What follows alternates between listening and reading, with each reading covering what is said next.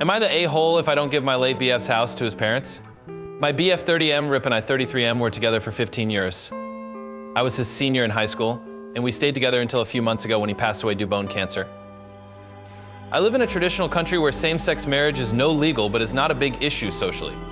His parents kicked him out when he came out as gay at 17. My family took him in, helped him to finish HS, and were supportive the most they could. I work in HR, and he worked in it. Since he started to work, he made good money. He saved enough to purchase a house 10 years ago.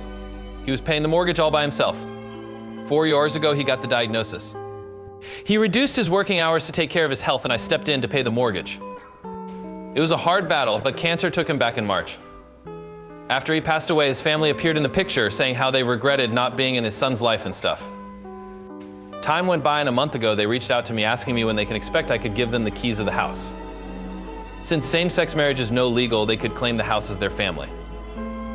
I told them that the house was in my name. I bought it from him a year into the cancer, so it was legally mine, and I had been paying the mortgage way before it.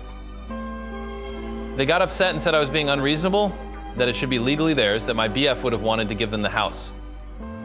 Which is in fact true. My BF talked a lot how he would give everything to them if that would fix the relationship between them.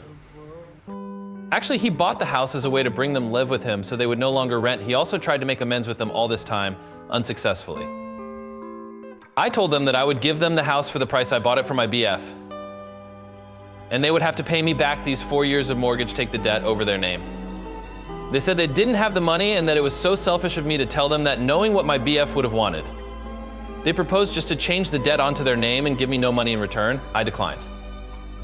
They got mad and the discussion got heated to the point they told me they would bring me to court, accusing me of scamming my BF to have the house they can't. They have been calling and texting me nonstop for the past month, telling me I would be an asshole to my BF if I don't give them the house. I know they can't pay me back all the money I put in the house, but I'm conflicted right now. Some friends told me that I should give them the house and move on with my life, but it just doesn't feel right to me.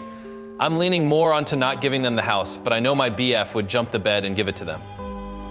Right now, their words feel empty and as if they just want to take advantage of the situation. I don't need the house, to be honest, but don't want to give them either.